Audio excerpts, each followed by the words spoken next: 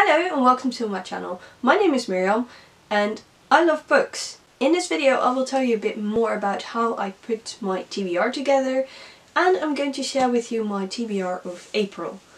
So first, how do I make my TBR? I am trying to read 365 books this year, so that's a lot of books, but luckily this jar is filled with a lot of books, and to be honest, there are still other books on my e-reader and like books that will come out very soon that I want to read. I'm not really afraid that I will ever run out of reading material. A couple of years ago I discovered that I had like 70 or 80 books on my bookshelves that I had not read, and I wanted to change that.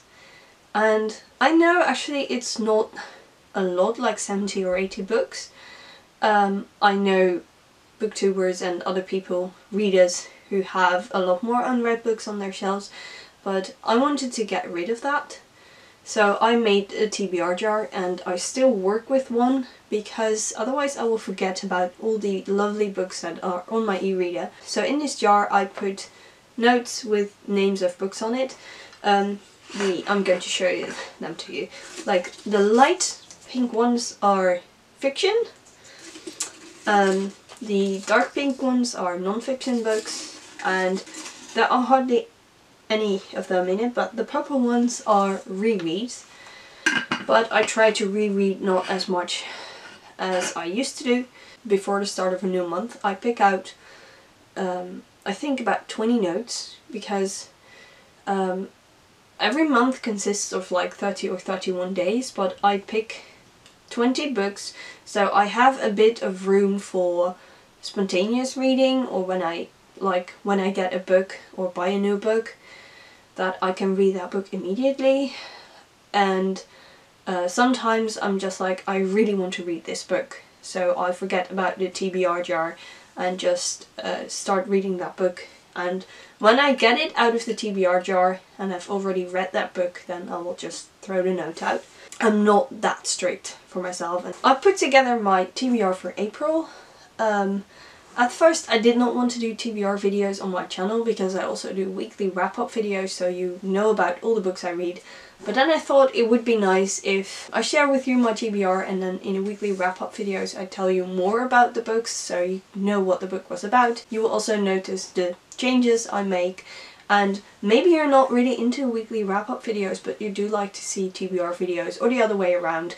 So I thought, I want to do TBR videos, so I'm going to do TBR videos because I really enjoy watching TBR videos when other people do them. They're really inspiring for my TBR, which is like endless, but that's what a TBR is for, right? So you can add a lot of books which you will probably never read. No, you will read them. In the end, you will read all the books you are meant to read. So I thought, how am I going to present you my TBR, because it's a very mixed list of ebooks, audiobooks and physical books, but I thought of an order in which to present them to you.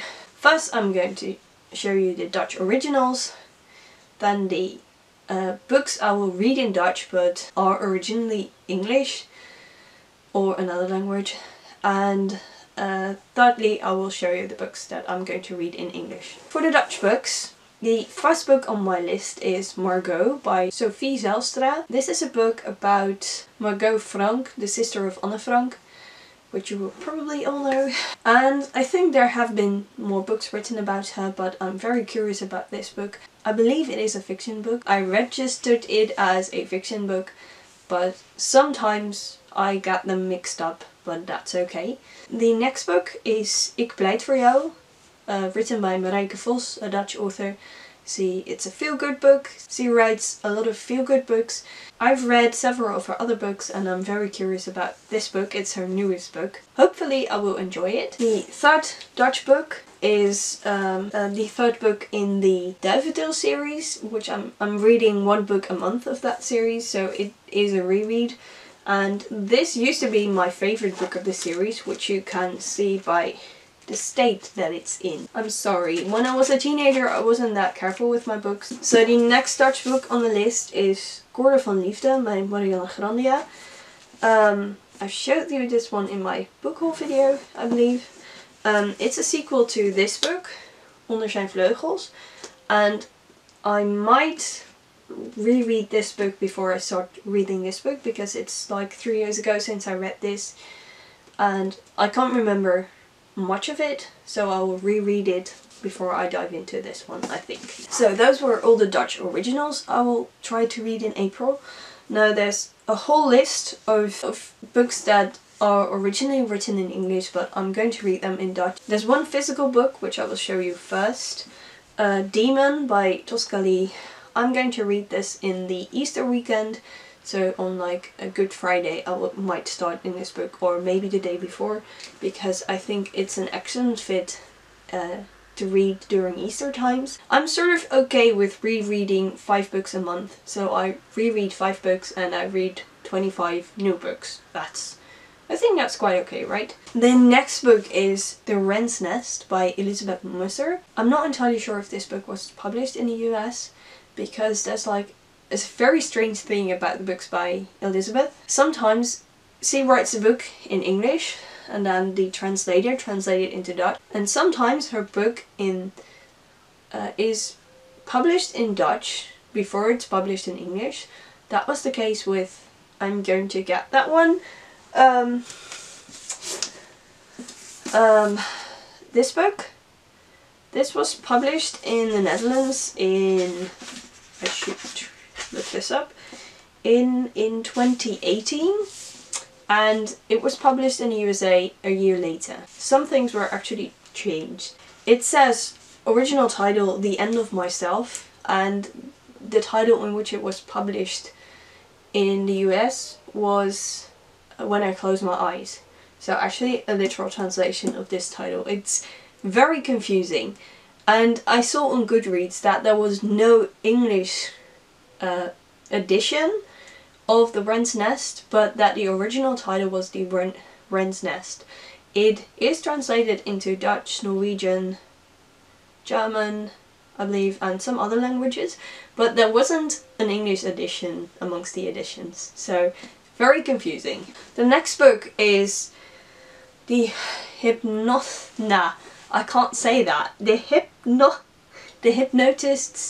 Love Story by Liane Moriarty.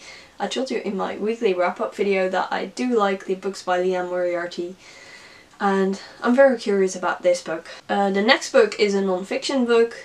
I did not write the name of the author down, so I don't know it, but you can see it in this picture. It's Sorry I'm Late But I Didn't Want to Come. It's about introverts. I'm like 50% introverted and 50% extroverted, so I might recognize myself in the story, but maybe I won't. I'm not sure. We'll see about that. The next book on my list is Magic Hour by Kristen Hanna. I read The Nightingale, and probably when you see this video I've read another book by Kristen Hanna, because it's next on my TBR. The next book on the list is The Magic of Ordinary Days, and sometimes when I pick out the notes of my TBR jar, I'm like, is this book even on my TBR? I pick up my e-reader and I get through the books, and then I discover that it is definitely on my e-reader, and that was the case with The Magic of Ordinary Days. I had no idea it was on my shelf. I have no idea what the book is about, but it sounded alright, I think, when I added it. The next book on the list is Daughters of the Northern Shores. This is a sequel to this book. I still remember what this book was about. The Dutch translation of Sons of Blackbird Mountain, so it's the book in that series, the next book. And I'm curious about that book. The next book on my TBR is The Returning Tide, and that book is sort of the same with The Magic of Ordinary Days. I've no idea what it was doing on my TBR, but it sounded alright, so I'm giving it a chance, and we'll see. And the last book where I'm going to tell you the English title, but I'm going to read the Dutch version, is the 4th book in the Seven Sisters series, and I'm not reading that book, but I'm going to listen to the audiobook. I had like a month of cooling down from the Seven Sisters series. All the storylines are a bit the same, and they're, in my opinion, not the best books ever written, but I do want to continue listening to the whole story because I don't know, for reasons. So I'm going to listen to that book as an audiobook. As a test, I've listened to a few sentences, like not even an entire page, but I do like the voice of the narrator, so that definitely helps. Now I'm going to continue to the last books on my TBR, which are the English books I'm going to read in English. The first book is My Legendary Girlfriend by Mike Gale. It's his debut novel, and I'm going to read that one for a Dutch reading challenge. It's the Leeslievelings's challenge, and every month we get a prompt and you have to read a book that fits with that prompt. The prompt of April is read the debut of your favorite author, and I got a lot of favorite authors, but from a lot of those favorite authors I've already read their debut novels. So I decided I would order My Legendary Girlfriend because I don't have the book yet, but just before I started filming this video I placed an order. And the next book on my list is also a book by Mike Gale, the man I think I know. I might read like My Legendary Girlfriend at the beginning of April and this one at the end of April. But I'm very excited about this book. I heard so many good stories about it. Next is another non-fiction book by C.S. Lewis on stories. I think this is a collection of essays, and this book has beautiful edges. I love that. Really excited about this book. Can't wait to read it. But obviously I can't wait to read a lot of these books because otherwise they would not be on my TBR. Except for the books I forgot that were on my TBR, but sometimes those books are really the best. I'm also going to read The Starless Sea by Erin Morgenstern. I'm sort of a bit scared because this book has so many pages. I liked The Night Circus and I'm very curious about this book. I don't have a clue what it's about. I assume it's about a sea and stars or no stars. But I might actually read this book when I'm a bit ahead of the challenge. You probably know this by now that if I'm behind on my challenge I read thin books, and if I'm ahead I dive into the bigger books. So this one will definitely be a read when I'm a bit ahead. The next book is The Writing Desk by Rachel Hawke. This book was in English on Kobo Plus. It wasn't there in Dutch because I don't think it has been translated into Dutch yet. I believe that are certain characters from the Fifth Avenue Society. The Fifth Avenue Story Society. A book I read a couple of weeks ago. Some characters of that book are also in The Writing Desk, so I can't wait to discover that. The 19th book on my TBR for April is Anne of Green Gables. I still have to read 5 classics at the moment. Hopefully when you see this video I have started Sense and Sensibility by Jane Austen, which is on my March TBR. But I want to read another classic, so I want to get a bit ahead of the classics because I want to read 5 classics this year, and obviously this is a classic. It looks like a very big book, but I think that's also because the size, it's a very small, yeah. I don't know how to say this, but probably you get what I mean. I mean, it fits in my hand, this book. But most paperbacks do as well. But I think this will be a very pleasant book to read. And the last book on the list is actually a trilogy, so there are 22 books on my TBR, maybe even 23 if I'm going to reread that Dutch book I talked about.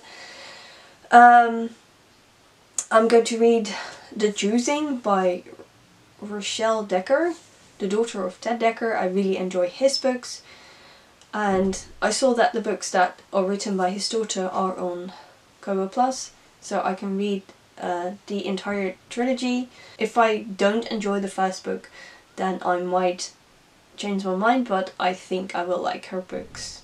But you will see all about that in a weekly wrap-up video. I hope you enjoyed seeing my TBR for April. If so, let me know in a comment. So I might do a May TBR as well in the future. I will probably do that. I think I actually already put that on schedule. So whatever your opinion is, I will do a TBR video. If you want to follow me on my journey where I read 365 books, or if you just want to see more bookish content, then please subscribe to my channel. And as always, happy reading!